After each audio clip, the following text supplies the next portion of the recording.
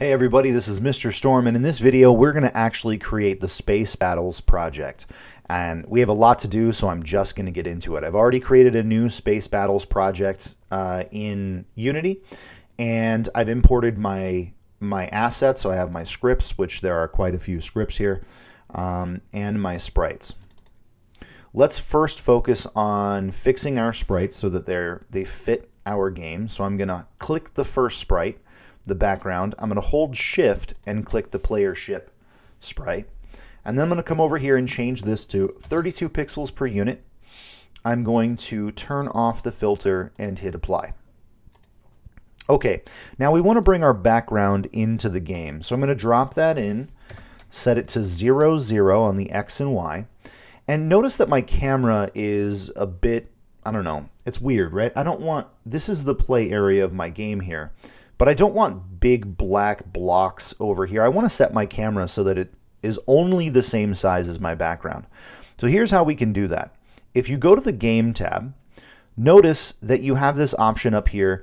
It's either called Free Aspect or something, one of these options, right? This is where we can change the resolution of or the aspect ratio of our camera. You can create your own aspect ratios down here. The one we're looking for is 5:10. So if you don't have it, which you probably won't, this is one that I've created, you want to click the plus button. You can label it whatever you want, and you can change the width and height. We're looking for a width of 5 to a width of 10 because it's twice as tall as it is wide. All right, I'm going to choose 5:10, and notice my camera now shrinks down to exactly the size of my background, which is exactly what I want, right? That's exactly what I'm looking for. Perfect. Okay, so now we need to actually get some animations going. Let's talk about our enemy ship here. So if we take a look at the enemy ship, notice that there are two distinct pieces of artwork, but if we were to drag this out, let's set our background to -10 in the order and layer so everything shows up on top of it. All right, so if I grab my enemy ship here and I bring them on top, notice that there's two ships here on top of each other. We don't want both of those. We want these to be separated into distinct frames so that we can animate them. So I'm going to delete the enemy ship object I've just created. And I'm going to select the enemy ship sprite. And over here in the inspector, I see that in sprite mode, I can change this from single to multiple. I'm going to do that and hit apply. Now I can go into the sprite editor, so I can click this button here, which will open up this panel. This is our sprite editor, and in the sprite editor we can do all kinds of things.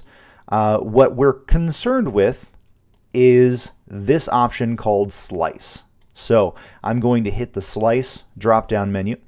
I want to make sure it's set to automatic first. I want to try automatic. If automatic doesn't work, then we can set it up to a custom pixel value. But I think automatic should work. I'm going to click slice. And it looks like automatic worked pretty well. You'll notice that there are these white boxes around my artwork.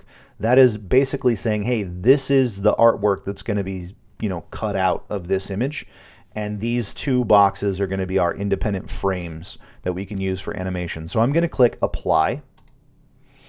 And now I can see I have two separate pieces of artwork that I can manipulate. Yep, apply. And now when I go down here, notice that I have two separate frames that I can then drag out and do something with. Okay, so I want to actually animate these frames. So I'm going to click on the first one, hold shift, click on the next one, and drag them both out into my scene. And when I do, this window pops up. And this is really just asking me to create a new animation or tell Unity where I should save the new animation. Notice that it's trying to go into assets and sprites. It's trying to go into my sprites folder. I actually want to create a new folder inside of my sprites folder called animations. And I want to put my animation in there. And I want to rename my animation. I want to call it enemy. And I will click save. Notice now I have an animations folder. So I'm going to double click on that. And I have an animator controller and an animation in here. So I'm going to open up the animator controller. Let's take a look. So we only have one animation state, which is enemy. And I want that to play continuously as soon as the game starts. So, but I don't want this to be, I don't want it to be that fast. Let's try 0.5 and see what that looks like. Okay, let's go into the game and see what our animation looks like. Okay, you can see it's very subtle, but you can see that there's a very subtle change, right? It looks like there's some fire coming out of the exhaust port on the back of our enemy ship, and that's what we're looking for, right? And the animation's going to play over and over again while this object exists in the game. That's what we're looking for. That looks great. Okay, perfect, perfect, perfect. So now that we have our enemy ship object here, let's actually rename this just to enemy ship. Oh, there we go. Now that we have our enemy ship object here, let's start, adding in some properties that it's going to need. First, we want a, let's put a collider on it, a 2D box collider. All right. And wait. Oh, we're in game view. That's why I was like, why can I not see the collider? All right, so we're going to put a 2D box collider on them. And let's add a rigid body 2D. Oop. Okay. Now, you might be thinking, hey, this is probably when we're going to want to keep the gravity scale because we want it to fall, right? Because we want the enemies to spawn at the top and then come down. But we're actually going to handle that through the script, so we're still going to turn off gravity. We are going to freeze the rotation. Okay, all of this looks good so far. Let's add a script. Let's go to our scripts. Now, we have a bunch of scripts. We have border, bullet damage, continuous movement, fire enemy, fire player, move, and spawn. The script we're looking for this is continuous movement. Continuous movement is going to basically allow any object in our game to just move in one direction at a continual pace, at a continuous pace. So notice when I drag in the continuous movement script, we have velocity on the X and velocity on the Y. We want velocity on the Y to be -1, so we can see it moving down. Okay, there we go. So now it's moving down on the -1. Beautiful. All right. Now we also want our ship to be shooting something. We want it to be shooting some bullets. So let's bring out our bullets. So I'm going to bring out the enemy bullet. Bring that out. That's a bit big, but that's okay. And I want to add a rigid body 2D to the bullet. And I want to add a, let's try a circle collider. All right. So with the circle collider, well, let's fix the rigid body first. Gravity scale 0. Rotation is frozen. And with the circle collider, let's edit the collider so it's not the whole thing. And let's shrink it down. Okay, now we need to move it over. So we need to change this X offset. We need to move that over. And let's actually move down on the Y. So it's like the bulk of the bullet is the collider. All right, perfect. Now we also need a continuous movement script for this. So let's drop in continuous movement. Oh, come on. There we go, continuous movement. And we want this to go faster than the enemy ships, obviously. All right, let's see what that looks like. Maybe a little faster than that. Let's try -4. Let's double that speed. We want it to feel like it's a blaster bolt coming out fast. Okay, that's a bit better. We can fix that later if we really, really want to. Okay, so now that bolt is working. Oh, we also need this bullet damage script because it needs to destroy objects whenever they come into contact. So let's add the bullet damage script as well. Okay. And then I believe that's enough. I believe that's it. So I'm going to create a prefabs folder. Okay. And I'm going to add the enemy bolt into the prefab folder. Okay. And let's go ahead and delete it from our scene. Now back to our enemy ship. We need to create a spawner that will continuously spawn bullets out of the front of my enemy ship. So on the enemy ship, I'm going to right click and create an empty object. Now notice that it's going to be kind of indented under the enemy ship, and I now have this arrow. I can click it. That is creating a child of the enemy ship. So this new game object is going to be a child of the enemy ship. And I actually want to be able to see it. So I'm going to come over here to the inspector and click this cube and add just like let's add a red like diamond here. This is just so that we can see where it exists in the game. And I want to move it down to about the front of the enemy ship because this is where our bullets are going to spawn from. Okay. And I'm going to rename this to bullet spawner. Okay. Now if we look at our scripts, we actually have a fire enemy script. Ooh. So we're going to attach the fire enemy script there, and we want to attach our bullet prefab to the script. And it's going to spawn at an interval of 2. So let's go ahead and play and see if that works. And it does. So our enemy ship is shooting bullets at our player that doesn't exist yet. Okay, so the last thing we need to do to get our enemies working properly is we need to create a spawner that will spawn the enemies at the top of the screen. But first, I want to actually create a prefab out of my enemy ship. So I'm going to drag enemy ship down in here. So now we have a prefab. So here's an interesting thing that we've just done. We've created a prefab of the enemy ship. The enemy ship has a spawner which calls a prefab of the bullet. So anyway, so now we have a prefab of the enemy ship. Let's go ahead and delete that. So now we want to create some empty objects. Let's create an object. Let's rename it. Let's call it spawner. We can call it spawner, enemy spawner, whatever we want. And in there, we're going to attach the script spawn. Now spawn is it's going to spawn a specific object, and that is going to be the enemy ship. And it can spawn at an interval of 1, but we can change this. All right. And I want to let's add a tag to this. Let's make it purple so we can see where it is. I'm going to put it at 0 on the X, and I'm going to move it up to right about there. And then I can actually duplicate these spawners. Let's add 3 of them into my game. Oh, not on the Y. Hello.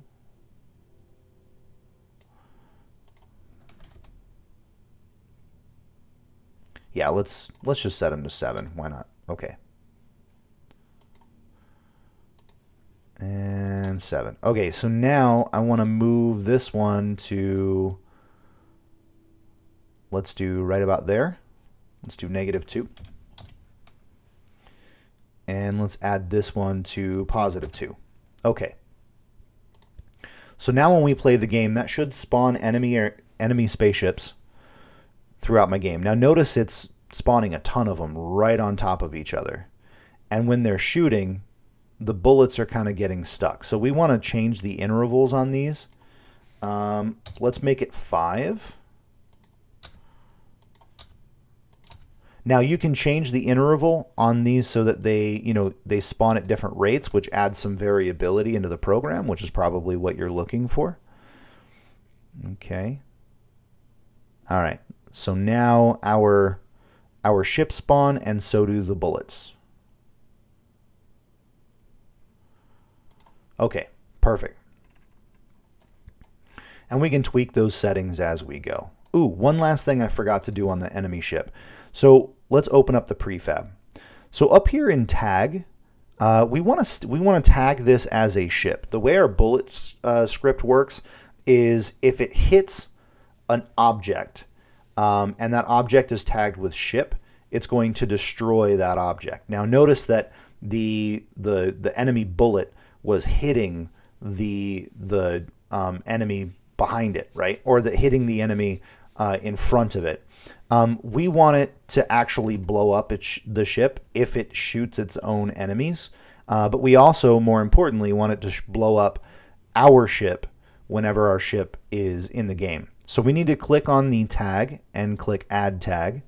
It's going to pull up this menu. We don't have any custom tags, so let's click the plus. And let's create a new tag called Ship. Now, the weird thing is it doesn't actually set our enemy ship tag to ship when we did that. It just created a new tag. So select your enemy ship again and then add ship to the tag. So now it's tagged as a ship. Okay, let's go back.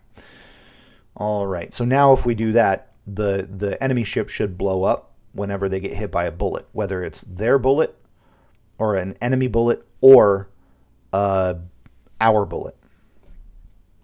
All right, bring in another group, shoot them. Now they all go away. Okay, that's what we want. That's what we're looking for. Okay, so now that's pretty much working. Now we just need to bring our guy in. Let's go to sprites.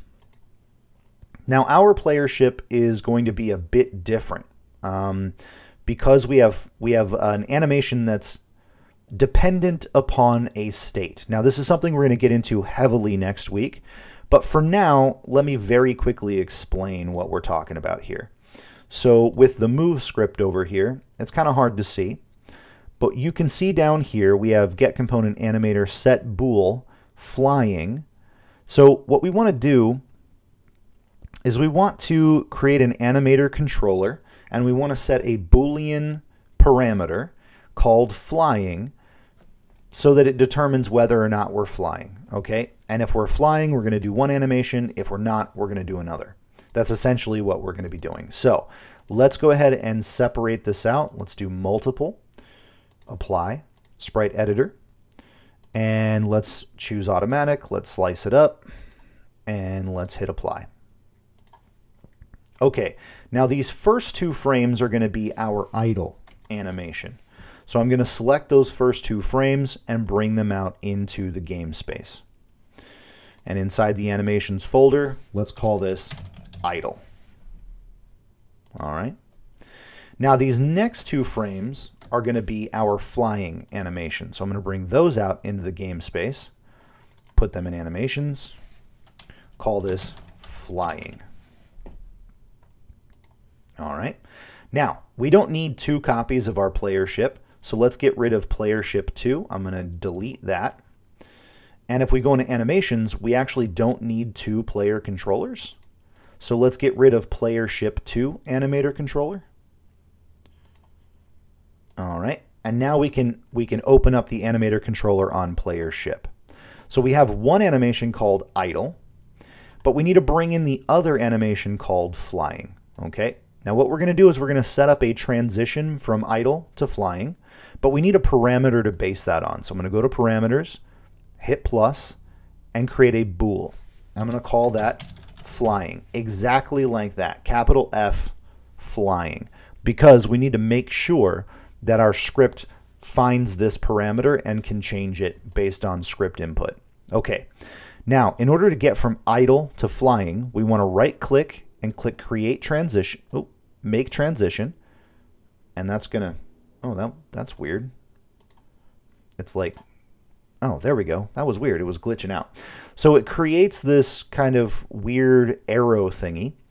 We're going to find the state we want to connect to and then click. Now notice this arrow in the middle. This arrow is the transition, and we can set up the transition to happen whenever we want it to happen. So down here in conditions, first, let's uncheck has exit time, because we don't want has exit time. We want it to move back and forth quickly. So let's go to list is empty down here under conditions, and let's set the condition for flying. So if flying is true, then we're going to move to the flying state. Then over here, we want to create another transition back to idle, and we want to set the condition to be if flying is false. Then we'll go back to idle, and we'll uncheck has exit time. Okay, perfect. Now, if we open up our game, let's move our animator over here so we can kind of see what we're doing. Now, focus on the game, or the ship down here. When I hit play, notice that it goes into its idle animation, which is just a little bit of thruster change. But if I check flying, notice that it makes it look a lot, more like it's thrusting, right? So it's boosting. And if I uncheck flying, it goes back to the animation state. Or to the idle state. That's what we're looking for. All right, let's bring the animator back over here. Okay, so now we just have to finish building our player ship object. Let's go ahead and delete. that, make it a player ship. Okay, we need, let's do a rigid body, 2D. Turn off the gravity, freeze the rotation. We need a circle collider, 2D. Let's edit the collider so it's smaller. And let's bring it over and bring it down right about there. That looks good to me. Okay. And let's see, what scripts do we need? Well, we're going to want move. So we need a move script. Okay. That looks good to me. So let's make sure we can move. And our animations are working. Notice whenever I thrust forward, I get the new animation. That's what I'm looking for. Okay, perfect.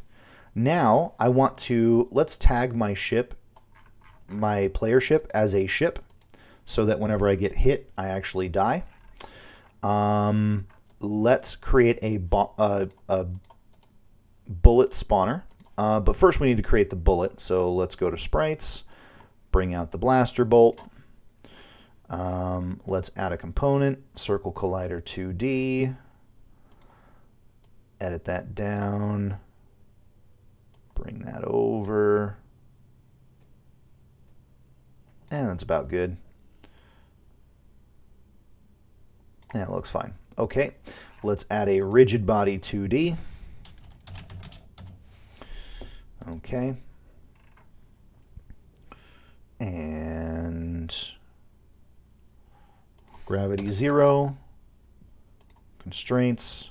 Let's add a continuous movement script onto this. Oh, come on. Now I want it to go up by, I think, 4 on the Y. So it's going to be a positive 4 on the Y. And then let's create a prefab out of this. So let's, oh no, I need to add the bullet damage script here as well. Okay, now let's create a prefab out of this. Let's go prefabs, drag her back down into here. All right, now I can delete that. And on my player ship, I want to create a spawner. So create an empty, rename, call this bullet spawner. And let's set this to a green diamond. And let's move it up a little bit on the Y. And then in this bullet spawner, we are going to create a fire player. Now the reason why the fire player script and the fire enemy script are different is because the enemy shoots at a specific interval, whereas us, we fire based on hitting the space bar. All right, so I'm going to bring in my blaster bolt there. I think the only thing we have left to do is if you play this game, you'll notice that in your, up there, in the hierarchy, you'll notice that bullets and enemies will just keep stacking up on top of each other and they never go away. What we want to do is let's create a series of borders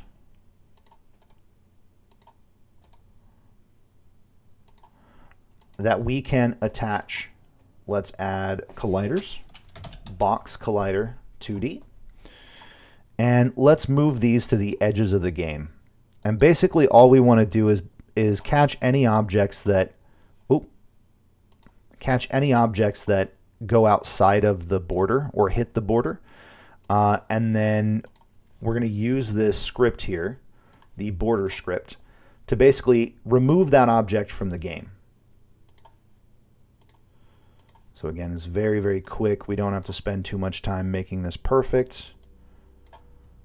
We just want to catch some objects. So we'll grab the border. All right. Add a box collider 2D. Edit. And believe it or not, we're actually done with the game. I know this video has been kind of long, but this is a pretty complicated project. Oh, I forgot to add the border script. And some of these projects, really the projects that we work on in the next term, are going to be more complicated than the ones we built last term. But hopefully they'll be more fun to build and you'll learn a lot more. This would go faster if I wasn't misclicking on everything. Okay, so now when we play the game, I should be able to shoot bullets out of my... Oh yeah, look at that. Now notice that when I shoot, I can actually run into... Oh, I'm killing all the enemies too quickly. All right, let's see if I delete. Yep, game's over because I got hit. Okay, so the game basically works at this point. You can make any modifications you want to it, but if you get it to this point, then your game is actually working. Make it fun, make it interesting, and thanks for sticking through this long project. All right, I'll see you next time.